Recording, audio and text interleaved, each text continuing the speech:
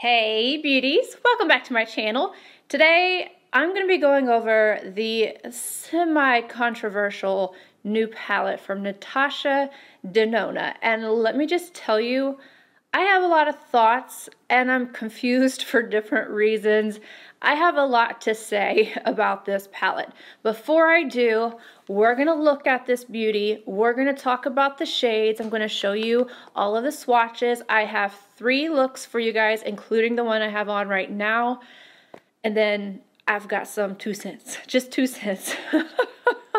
All right, so this is the new Natasha Denona Retro palette.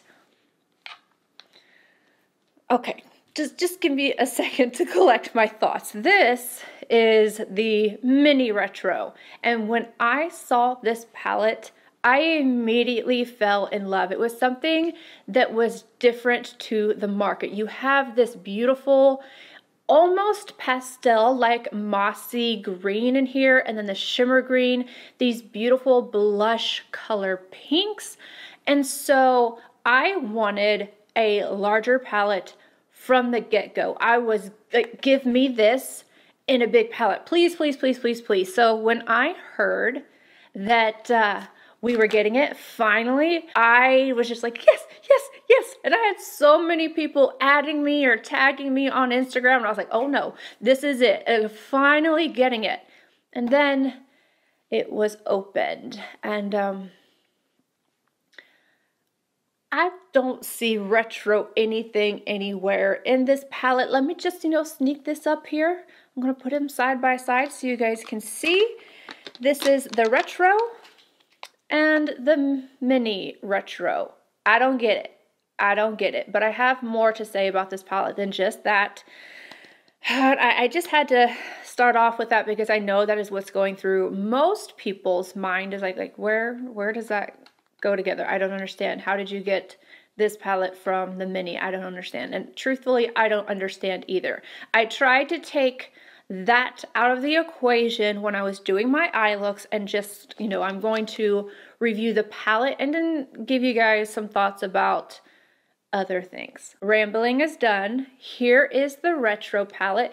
Now this kind of reminds me of the pinky shade that is in the mini retro. Then you open it up and here are the shades. It features 15 romantic burgundy and mauve shades combined with gray, browns, taupes, dusty roses, and vintage pinks. It retails for $65. This palette has a lot of different textures in here, which I do really love. There's some cream to powders. You've got your traditional creamy mattes in here, metallics, duochrome, a lot of different things. So let me go ahead and show you guys the swatches. Glitz, a duochrome baby pink with a champagne shift.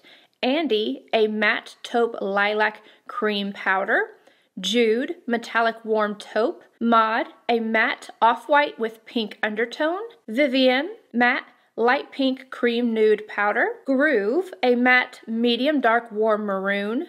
Opart, matte dark taupe cream to powder.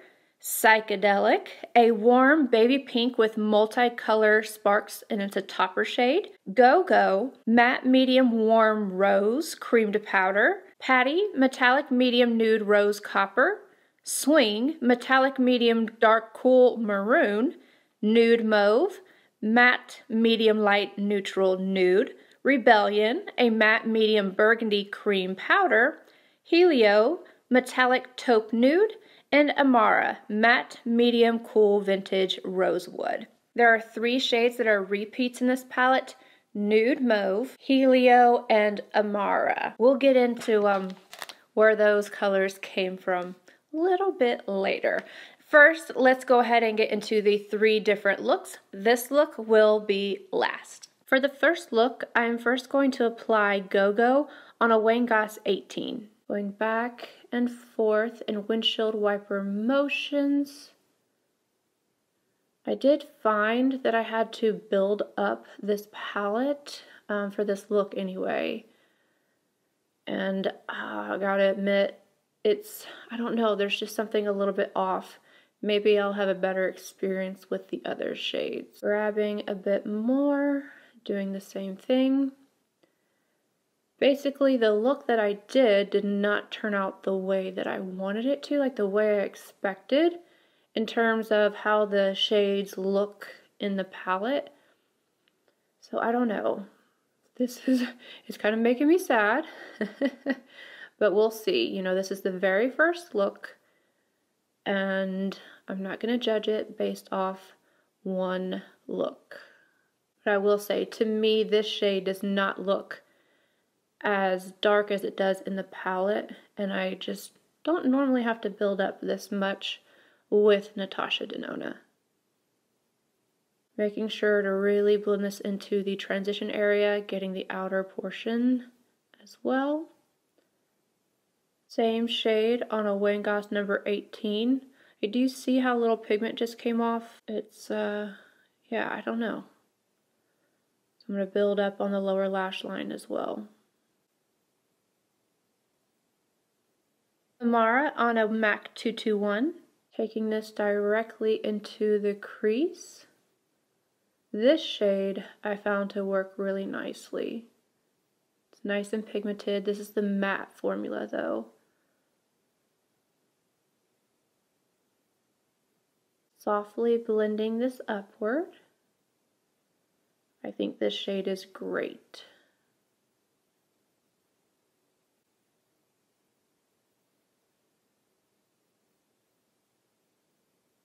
Same shade on a REPHR number 3, applying this closer to the lash line, on the lower lash line. Wayne Goss number 18 and Patty, applying this on the outer half of the lid. Going in with Medallion on a MAC 221, I am going to deepen up the outer portion of the lid. Again, this is going to take me a few layers. I feel like this can get muddy very easily if you're not careful. So yeah, just FYI. REPHR 21, Patty. Placing this on the front portion of the lid. Using the same brush, I'm grabbing Glitz and popping that right over the top. Mod, REPHR 21. This is a very pigmented white, so be careful. I am blending this right underneath my brow arch and then to kind of clean up the edges of the other shades. If you can see on this eye how much it has faded already in comparison to this eye. I just wanted to point that out, but I'm taking that white and putting it on my inner corner as well. Going in with Opart on a REPHR number 3 using this wet. I am going to create a liner, and then I will go add on inner rim liner and mascara. For the next look, I'm starting off with Nude Mauve on a Zoeva 227. Starting by tapping on the outer corner. And then I'm going to be working this into my crease.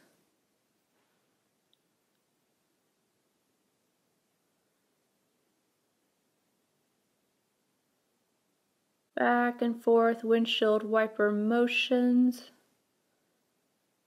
Picked up some more product, again starting on the outer corner. And then this time I'm going to start working upward.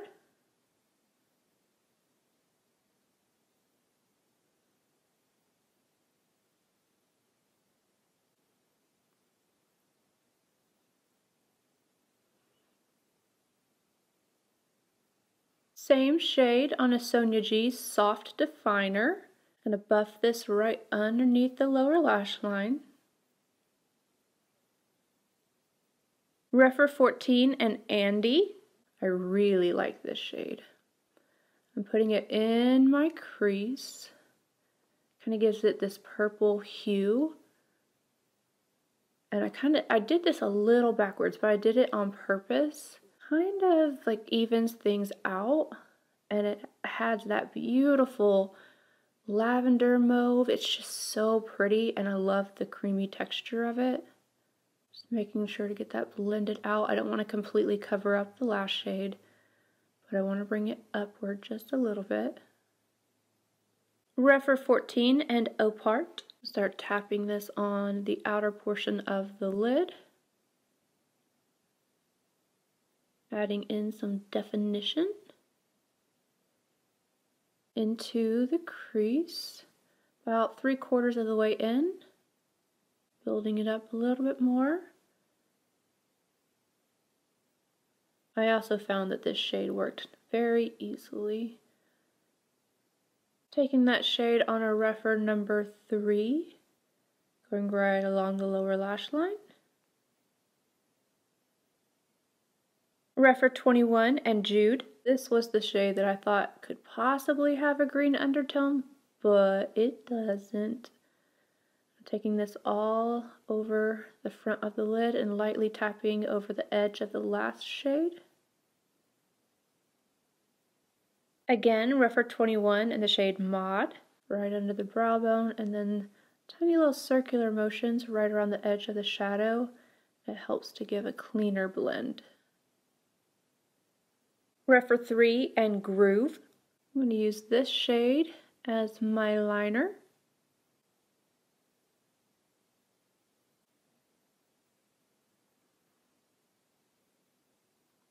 Then I'm going to take a little bit of that and kind of mix it in on the lower lash line. Bristles Beauty P06 RF and Psychedelic. Placing this on the inner corner.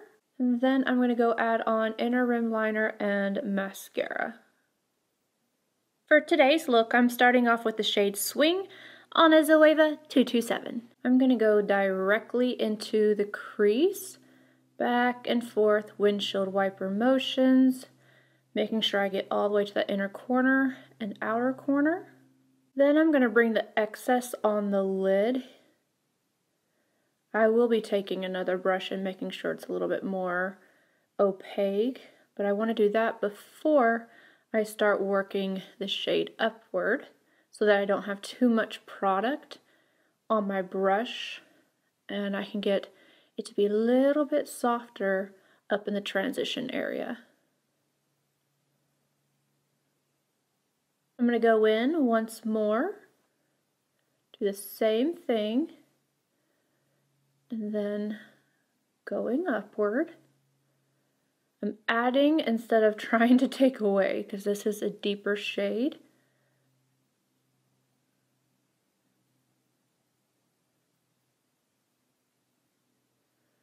It blends out very nicely though, evenly. It's nice and pigmented. Had no problems with this shade. Same shade, Zoeva 234. I'm just going to add some more to the lid with a non-fluffy brush. Just making sure it's nice and even. I'll be putting another shade on top of this. And then I'm also going to run this right along the lower lash line with a REPHR number 3. Vivian on a Wayne Goss number 19. I'm going to lightly take this around the edges and blend them out with this shade.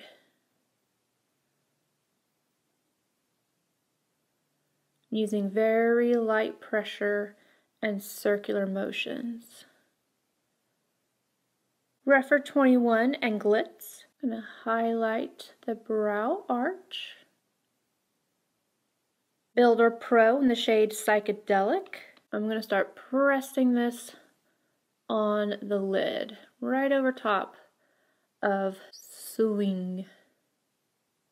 I do have to build this up to get the opacity that I want out of it and the sparkle that I want. So I dip in several times. And I'm also pushing this up into my crease so that I don't have like a harsh line. Back in with the REPHR number 3 in the shade Swing. I'm applying this to my top lash line as liner, and then I'm going to go add on inner rim liner and mascara to finish off the look. All right, it is time for my 2 cents. Some of you guys might not care, and that is totally cool. First, just the palette in of itself, taking the retro out of it completely, I think this is a very beautiful palette. I like the colors that are in here. It is very romantic. I do wish that the 3 shades in here that are repeats had been just all new shades, but they do work well in this palette. Now, I'm a little confused about how I feel about this palette in terms of quality. Not in terms of, like, I know exactly how I feel about it being the retro palette, but when it comes to the actual textures, I feel like there's something just slightly off. I am not saying that this is a bad palette. I'm not saying that it doesn't work well or that I got bad looks out of it. I'm saying that some of the shades just felt a little off. Like the metallics were slightly thinner, still beautiful, and that could be beneficial to some people that have an issue with like that crepiness type of look you can get with some thicker metallics. But I did find that the metallics went on well, and I could definitely build them up, but they're just a little bit thinner. They don't need to be built up. They look gorgeous, but they are just slightly thinner than what I am used to. And I feel like I know Natasha Denona's palettes pretty well. You might not notice that if you don't have a lot of her palettes. You may notice it. I don't know. I have been going back and forth, and I've been playing with them, and I'm like swatching them. I'm like, is it in my head? I'm not sure. So that's kind of where a little bit of the confusion comes into play, because I felt a difference. Not bad, just not what I am used to. So I wanted to make a note of that. And if anybody else feels the same way, if you have this palette, please let me know, because I'm just a little, I just don't know what to think about that. This topper shade right here, I wish I could get a little more out of. I can definitely get really close to the camera, right up against these lights, and you'll see the sparkle. But do you see it as much further away? And I'm probably 3 feet from my camera, and I still have the lights. I feel like I had to build this one up. You know, for a topper shade, I wanted it to be a little bit more sparkly. It's beautiful, and if you go in with your finger, it does add a little bit more, but it does fade. I have to say, it does fade. If you have the Pat McGrath Artistry wand, go in with that first. I did that one day while I was just playing with it, and it held onto it so much better. But just applied on top of a shadow or on top of the lid on just unset eyes, it holds on, but it does fade. It does fade throughout the day. There was one look, the more maroon look that I did, where the outer corner, I think it was this eye, it had started to get patchy right here. I noticed it, and it drove me nuts. The entire time I had filmed another video, I was doing my editing, and I saw it, and I was like, oh my gosh, it's driving me batty. I'm just like, I cannot stop looking at it. So I will say that I did have some fading and some patchiness issues, but nothing major. Overall, I would recommend this palette. I do think it is beautiful, and I like the berry tones, and then these like terracotta rosy, like they're not too pink. I know a lot of people are over the pink shades. This is not too pink. It looks more pink, I think, in pictures than what it does in real life. It's definitely like a fall palette, a romantic fall palette. That is how I would describe it. These shades right here, I think, are just so, so, so beautiful. All right, so I like this palette. I'm not in love with it, but I do like it. There's my 2 cents on that. Now, I kind of feel like this might be a little bit of a money grab. And hear me out, because I absolutely love Natasha Denona. I've gotten PR from her. I've been so grateful to have that. No, I did buy this myself. I am such a fan of her shadows. There's been some palettes that have been duds, but overall, I really, really, really, really like her makeup, especially her eyeshadows. But this to me feels like a money grab. And the reason why I'm saying that is because I know there was a lot of demand to have a retro palette, to have the larger version of this. I know it because I saw it all over Instagram. I saw people even tagging me, making their comments. And I wonder if this was not a palette that was already in production. This is not truthful. This is not confirmed in any way, shape, or form. This is my thought. I feel like this was already in production, and I feel like she knew that the retro name would sell. I feel like she hadn't done it yet, and instead of just waiting and making it later, she slapped the retro name on here because I don't see it at all. There is nothing about this palette that makes me think retro. I was kind of hoping that maybe it would, because this shade right here, which is actually more of a silvery shade, a gray, it's beautiful. In the pictures of the swatches, it looked like it might have like a hint of green, but like for it to be a retro palette, where's the green? Where is the green? I would have been completely fine with these shades if there were greens and whatnot in here, but they're not. They're not there.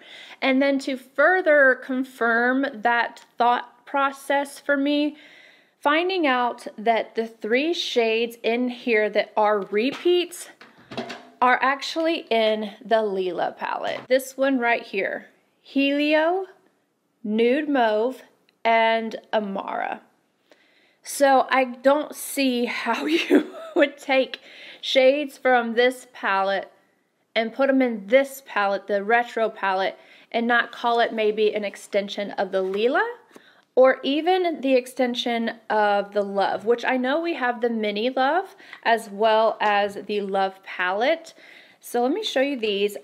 This is the Love, and then this is the mini Love. I could see having a less pink and purple option for like Valentine's Day and doing a second one, making it the Love 2. If you kind of try to block out this pink, I see more of these shades in this palette. And I also see just a little bit more of the Zendo, because there's that one like shimmery kind of green in there, but it's not as prominent as it is in the mini retro. Like that green in there is just so beautiful and it stands out. Now on this one, I feel like I can see a little bit more consistency with the shades as well. So it bothers me because I truly do feel like it was just, the name was just slapped on this palette. That's just how I feel about it. Like I said, that is not something that is confirmed that I could ever prove or anything like that. It's just a little conspiracy in my head.